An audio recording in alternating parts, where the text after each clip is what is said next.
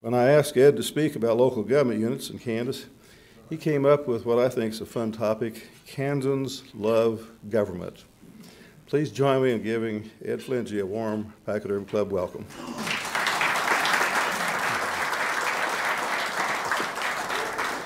Thank you for the kind introduction I wrote for you, John.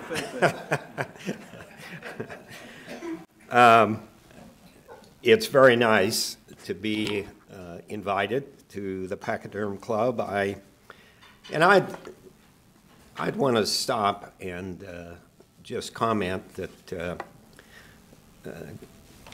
I'm really impressed with the work of the two Johns, but John Todd particularly puts together, I think, excellent programs. The attendance indicates that, and assures that the group has some diverse voices. And I'm not a member. I'm afraid I'd get kicked out if I applied.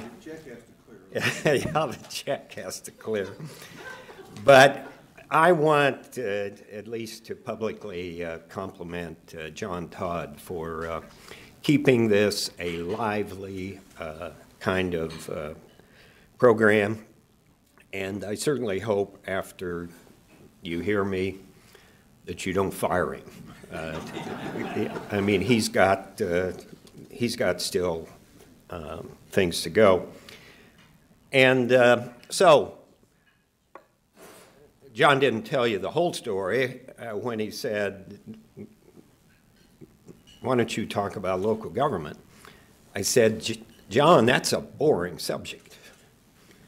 You know, are you sure?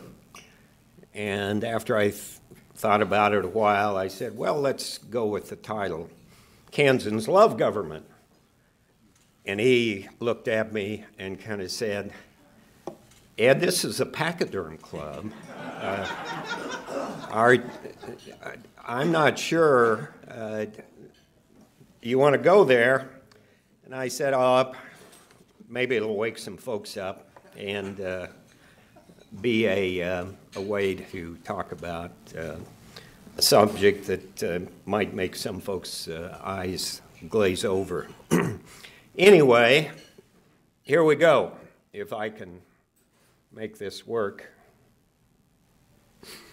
The best source for counting governments is done by the U.S. Census Bureau. They count, they have a census of governments across the country every 5 years. And this little chart here gives the latest report, which is 2012. And I kind of put it in a little different context because usually early in the week we're checking to see how the Shockers are ranked nationally or the Jayhawks. And so I thought I'd just present this as a way that we rank governments. And most of these governments are familiar, and some may not be, but we've had 105 counties for some time. We actually consolidated a couple quite a while back. If, to be technical, if you went to the 2012 Census of Governments, it would say that we have 103 counties. I don't view it that way. Folks back in Washington said that. But they said it because Kansas City, Kansas, and Wyandotte County consolidated, and they decided to classify that as a municipal government or a city government rather than a county government. But they perform county functions, and the folks out in Greeley County, I think it is, and Tribune consolidated. I may be wrong with those numbers or those names, but so we have two counties that actually consolidated with cities, the larger cities in their jurisdiction. But I'm going to count that. Doesn't change the ranking. Number 5, in counties, cities. The number of cities has been stable for some time. The city of Bel Air got formed in the mid-'80s. A little neighborhood outside of Ark City got in a flap over annexation a few years back and formed, I think it's Parker Field, has about 300 or 400 folks in it. It's a city essentially that doesn't perform its functions. It contracts basically all its functions with the county, as I understand. The county commission had a request from neighbors up west of Valley Center to create Valley West. That got turned down. You got a couple commissioners that were involved in that, may be able to talk a little more about that. Townships are actually a declining number in Kansas and across the country. I was involved peripherally in a study requested by the city of Wichita and Sedgwick County in the early 90s, looking at primarily merger of the city and the county. And that study group recommended the abolishment of townships. And it was one of my learning experiences about the value of townships. I remember being out at the auditorium at the zoo, having a public forum on the issue of abolishing townships in Sedgwick County. And I don't think there was anyone in the crowd wanting to abolish townships. And I remember one person standing up, if you abolish townships, who is going to take care of our road when it snows? Who do I call? And there was an adamant group about saving the townships. Now, a little disclosure, I'm now living in a township, and like all Kansas, I love my township. They take care of the streets really well. So I want to say I'm now in the loving township category. 306 school districts, that includes both community college districts, school districts, actually Washburn Municipal University as well. You probably read, if you keep track of the news in Topeka, a legislator from up in the northeast part of the state had a plan to abolish 100 or 200 school districts. That got a little press and then quickly got buried. So we're not going to change that number, I don't think, this year.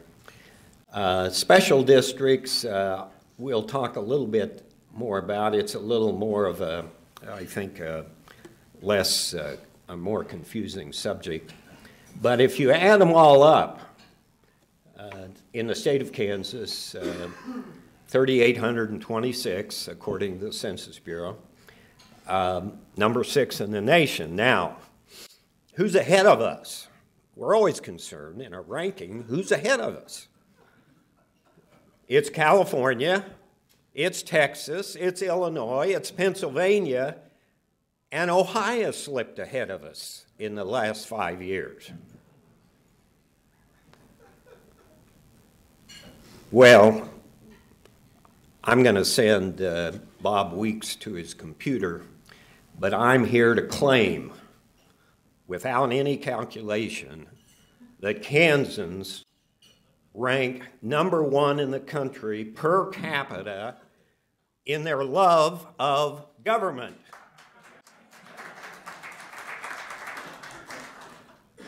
were number one compared to the residents of all the other states in the Union. So there you are.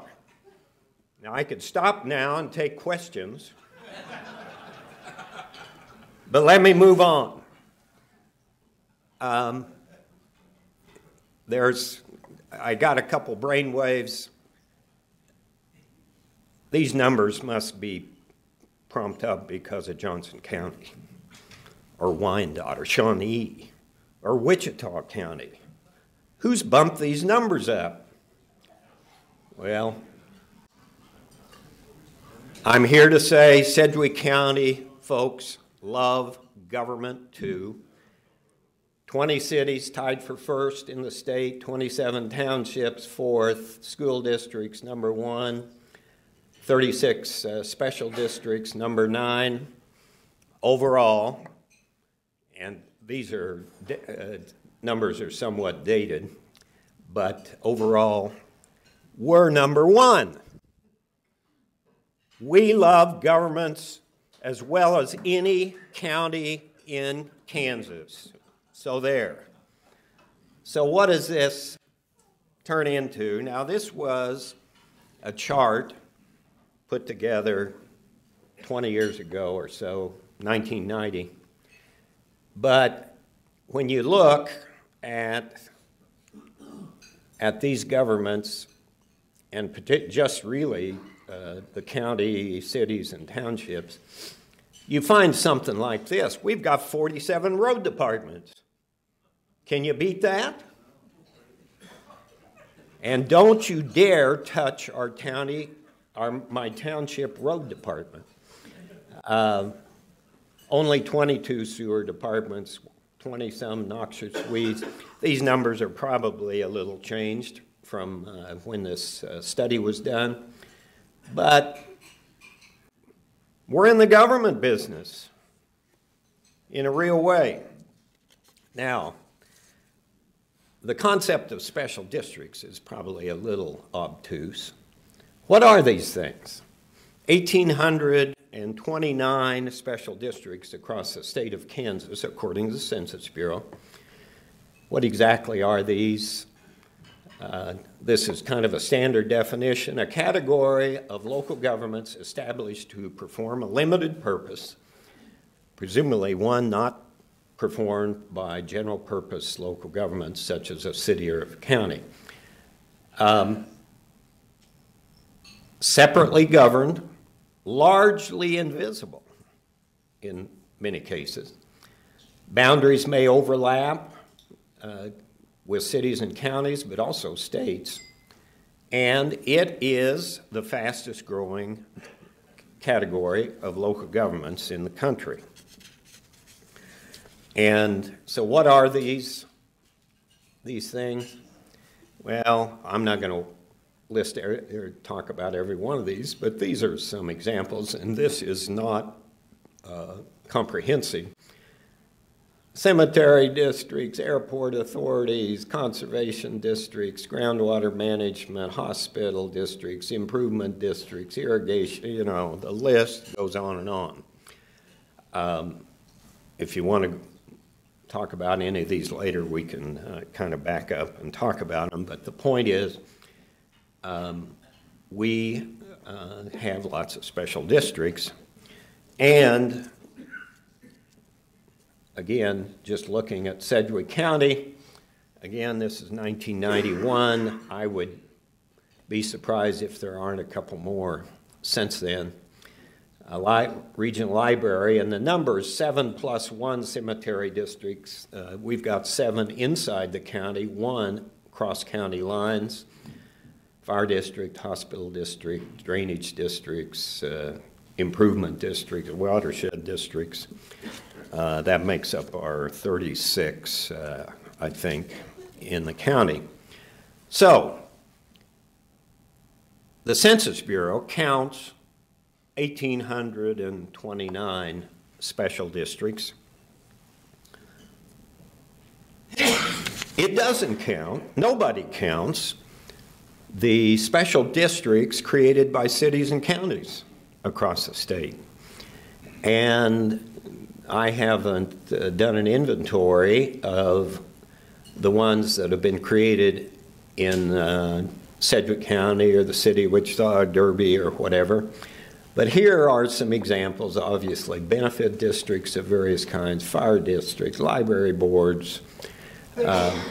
Some of these get a little, some of these get a little more attention in the news.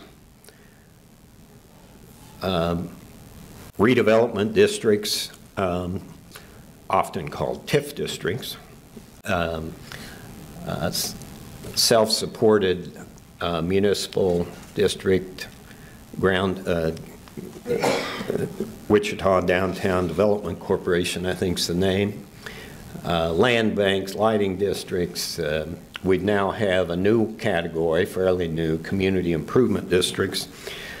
So the 1,800 that the Census Bureau counts doesn't include any of these. And these are significant, often quite significant.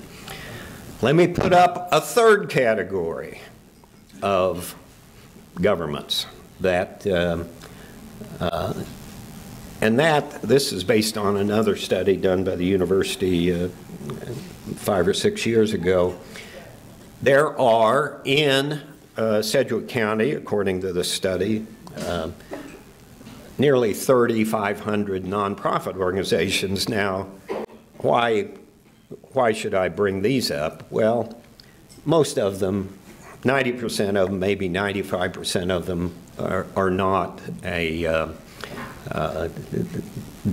don't affect us in any way. But here are some that are fairly prominent. Greater Wichita YMCA, Convention and Visitors Bureau, Starkey, a big nonprofit, the Zoological Society, probably not on many folks' wavelength, but actually run the zoo, the Greater Wichita Economic Development Coalition, Downtown Development, Exploration Place, Workforce Alliance. Those are fairly significant operations, often operated with tax dollars. And just to, the university did a study for Sedgwick County now 15 years ago or so. And I think we learned that these nonprofit organizations that deliver public services with taxpayer money are it's a significant phenomenon in our community. It was kind of an eye-opener, and some of the subjects that they deal with: mental health, substance abuse, developmental disabilities, tourism, healthcare, so on. I put healthcare twice. John, you told me you're going to take the typos out. I was obviously trying to make the list more impressive. Again, this is just a beginning. This is not an exhaustive list. Now, one of the experts in the field calls these nonprofits that deliver services with taxpayer money third-party governments.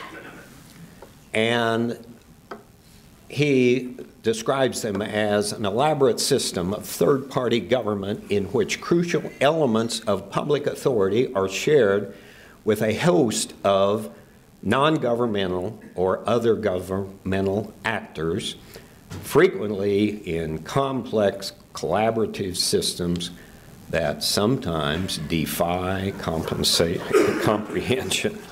And I'm sure that is true. And moving on, the same expert in the field says third-party governments include commercial banks, private hospitals, social service agencies, industrial corporations, universities, daycare centers, other levels of government, financiers, construction firms, that deliver publicly financed public services and pursue publicly authorized purposes. So we've got the governments that the Census Bureau tracks, 3,800 in Kansas. We've got the government's special districts created by cities and counties, and then we've got nonprofit third-party governments that are very active in delivering public services. So John says, why? Why? Explain this to me. When did this start? Help me. Well, I'm here to say it started when folks landed on our shores. I don't recall Native Americans creating these.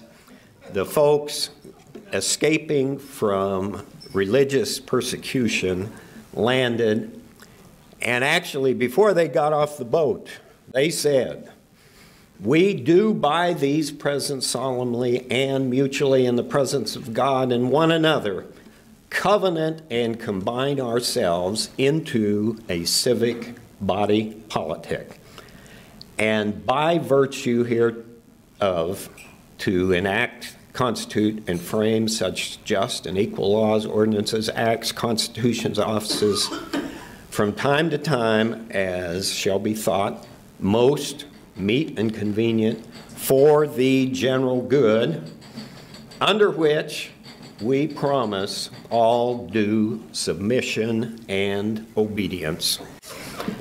Now that is what we call in this field of government the covenant tradition. We covenant and combine ourselves into a civic politics, and that has resulted, in my view, in government from the bottom up. And I would argue, at least, that this goes way back, goes essentially to the start of this country. The Frenchman, Tocqueville, visited in the early 19th century and made some observations that I think support my argument. The first, the township was organized before the county before the state, and the state before the union. He essentially said, that's how we form governments, from the bottom up.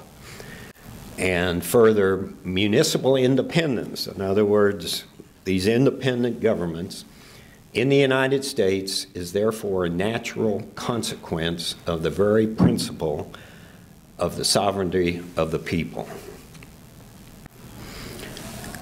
And about the same time, de Tocqueville also observed what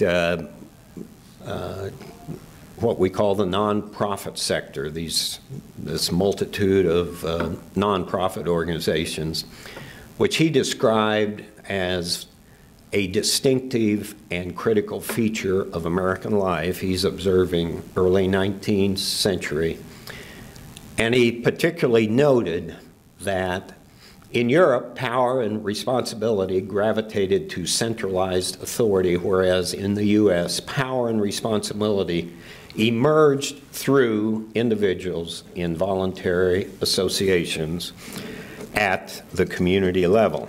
So,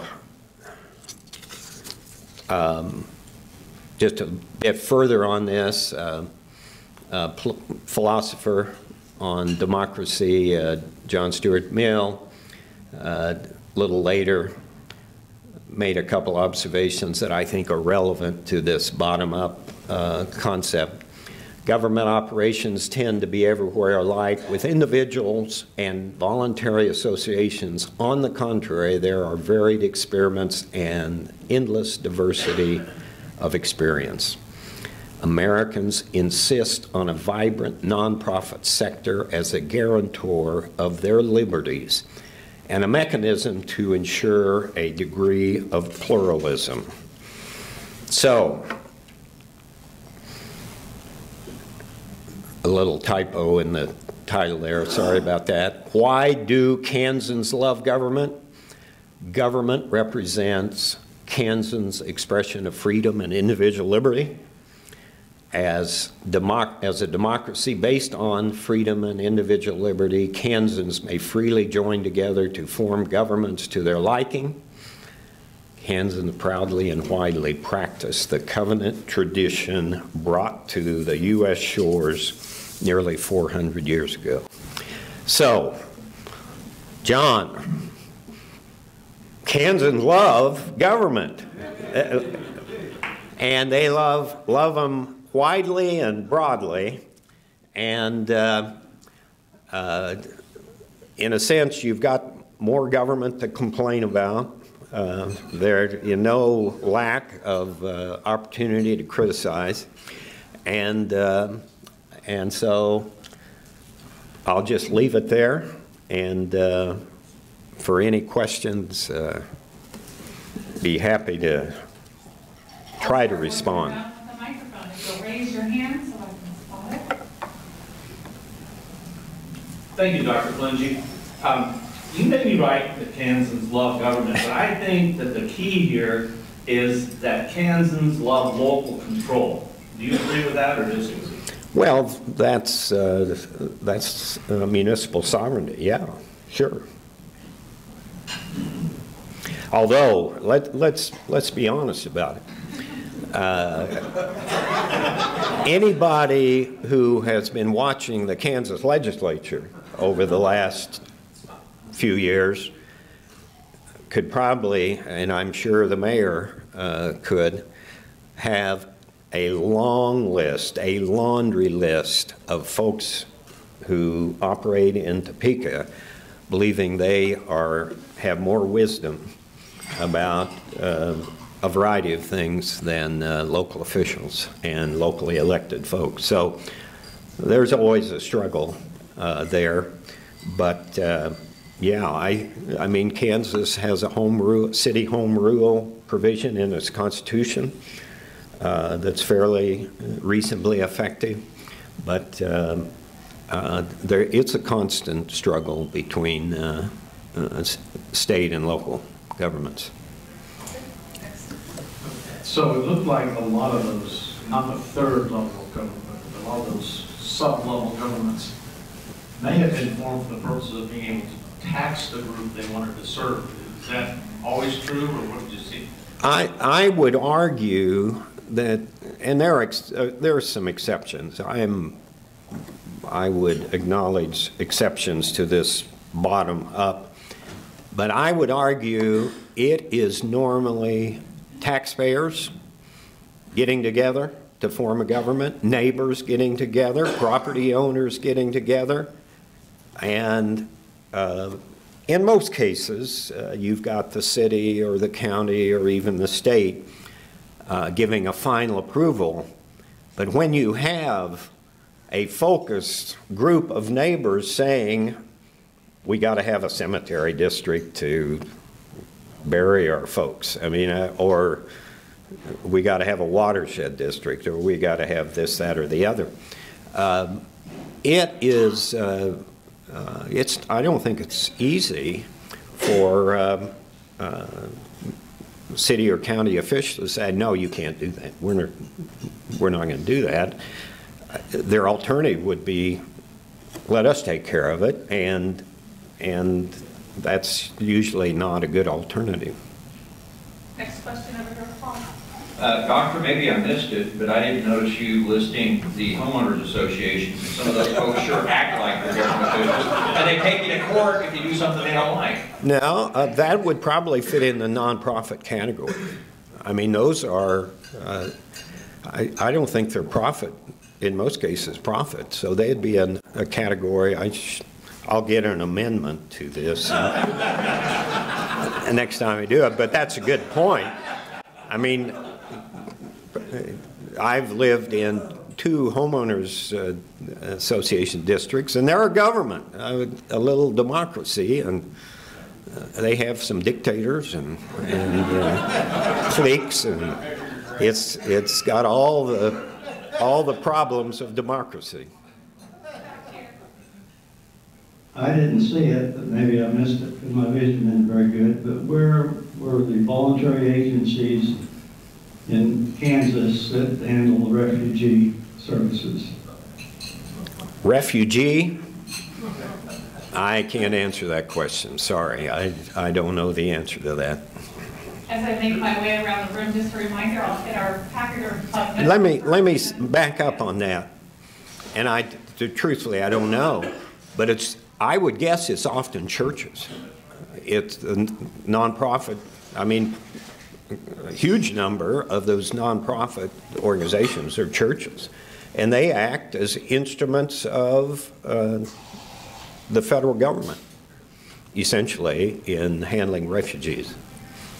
Professor, will you be available at President Trump's coronation? The donkey.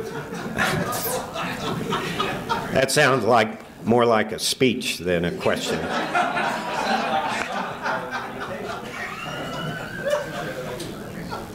I noticed that none of the local governments were mentioned in here. Where does the justice system come in and say, you know, the legality of these bottom to the top versus top down to the bottom? The justice system? Legal system. Yeah, the legal system. Well, in any one of those, you can find its legal foundation. Nonprofits are formed through the Internal Revenue Service, U.S. Internal Revenue Service. I don't know, what's the status of the Pachyderm Club? Are you a nonprofit, or are you incorporated or not? Undercover. What? One of those publicly invisible groups. Well, if you are incorporated, you had to go to the IRS, make an application. So that's that. If I'm a downtown developer and I want a redevelopment district, I've got to put my act together and go to the city council. If I want a benefit district outside of a city, I've got to go to the county commission and get their sign off. So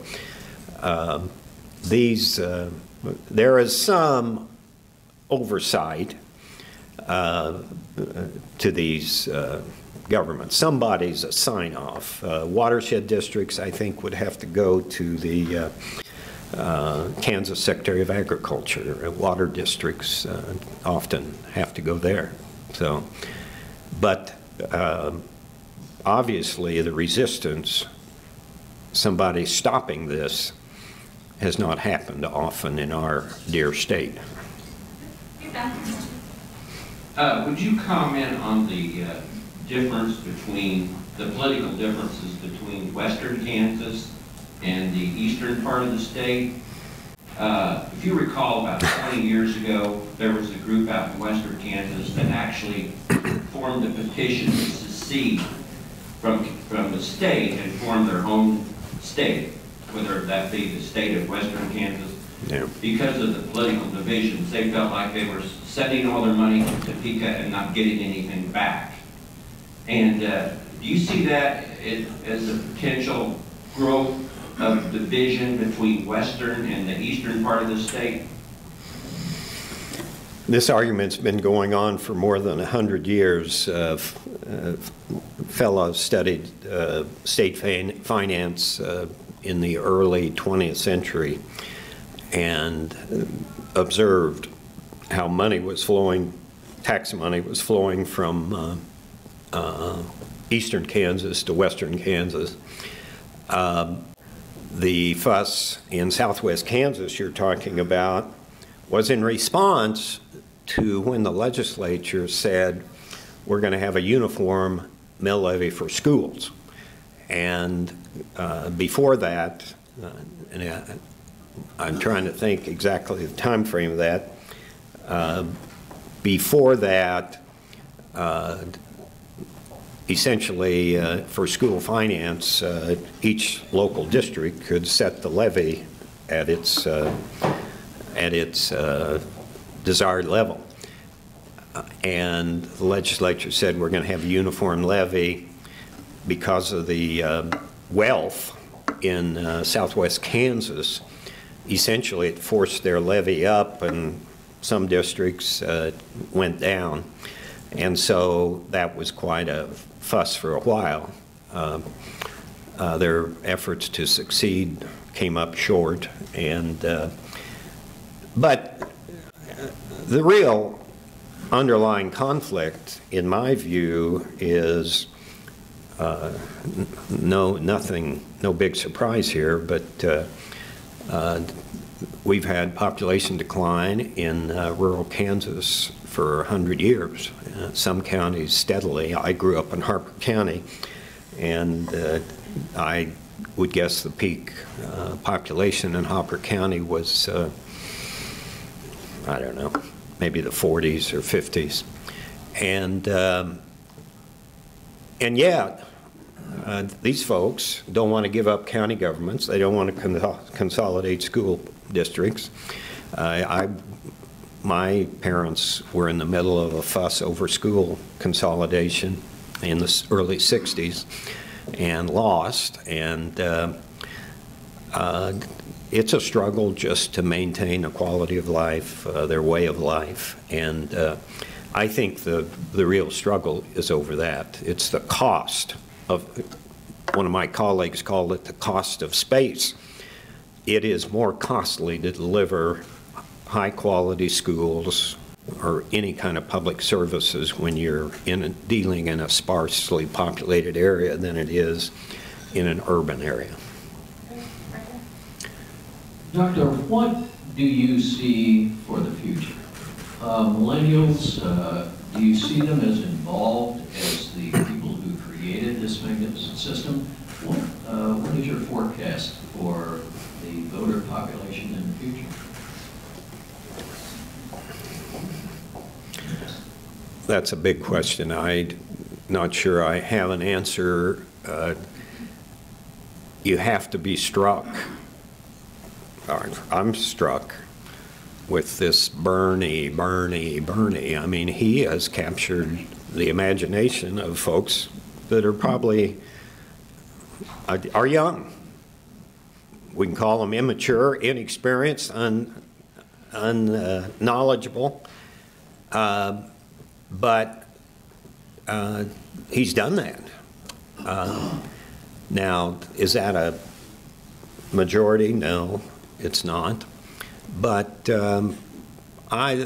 you look at the younger population, there's a different set of values. And I mean, my son and daughter are living different lives than I ever expected, and certainly that I lived. And they're going to have some influence on the future and how it takes shape. And, you know, on something like same-sex marriage, I mean, it just, my son works for the Justice Department. We were out in Colorado together 15 years ago, and this same-sex issue was boiling, and he's a fairly savvy attorney, and he kind of said, it's a non-issue, you know. And I guess I was like Obama. I was evolving on the subject, but I didn't see that at all.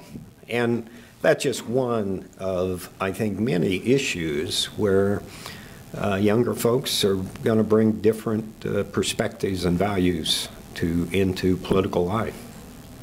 Right here, next question. Okay, so that is really a lot of government. So it seems like it has a propensity to continue to grow. So do we get less efficient by growing, more complicated? Because whenever it gets more complicated, it seems like more mistakes, more overlap, more costs. So what is your thought?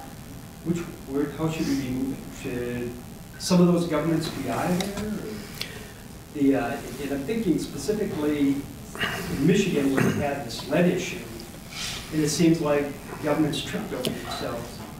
Well, if you believe in individualism and free markets, you learn. These governments learn.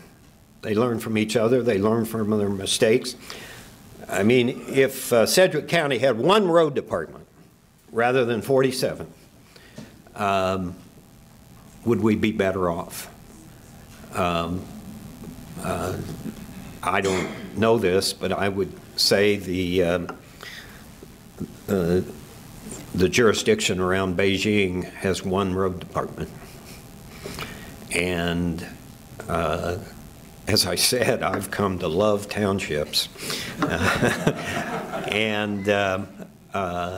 So it is experimentation. I don't think it's more expensive. If we consolidated 47 road departments in Sedgwick County into one, would quality service improve at a lower cost? I doubt it. The township where I live, I think, got a two-man road crew, and they always seem to be out finding something to do for the public good. So I think if I had given this talk 25 years ago, I would have probably had a different perspective. My love of the township and standing before those folks out at the zoo has changed my view of that. Next question here. Yeah, we really appreciate you being here today. It's been fun. You spent some time with the U.S. Senator. You spent time with the governor's office. And you were interim city manager for a while for City of Wichita.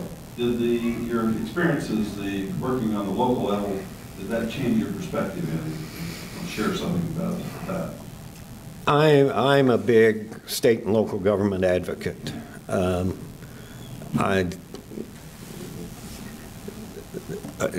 Alice Rivlin, former budget director of the U.S., brilliant thinker and writer, talked about a concept of how we deal with federalism, states, local governments, and all of this. And she argued for a division of labor between the federal government and state and local government. And for example, she argued that the federal government was very good at writing checks, Social Security, Medicare, health payments, and would argue that a good bit of the federal, what's now the federal government, could be shifted to the states. At the time, and she wrote this 15 or 20 years ago, that started some discussion along those lines, but it never went very far. And we've got all sorts of federal agencies that are some congressman's dream, and they get created, they just stick around. And I don't think we figured out a way to essentially make the federal establishment more lean. Our congressman is after the EDA, Economic Development Administration, I think it's NEAD. And of course, there's a sign plopped up on campus about this huge building that's going up with EDA money. And so it's always it's an ongoing struggle, and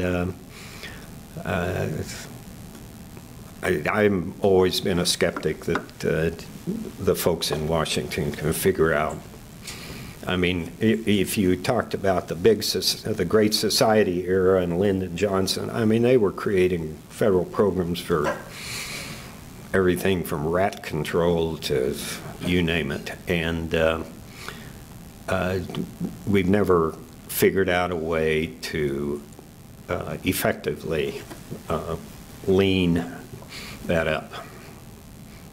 That's a bad way to say it, but I just don't think we have.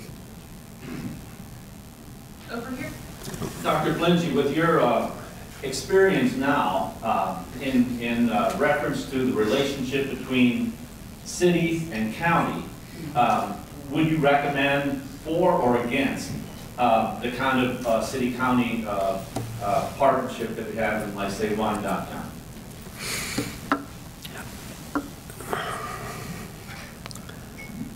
Well, let me say, at one time at the university, at the request of the city and the county, the study came out called Partnership 21 that recommended merger.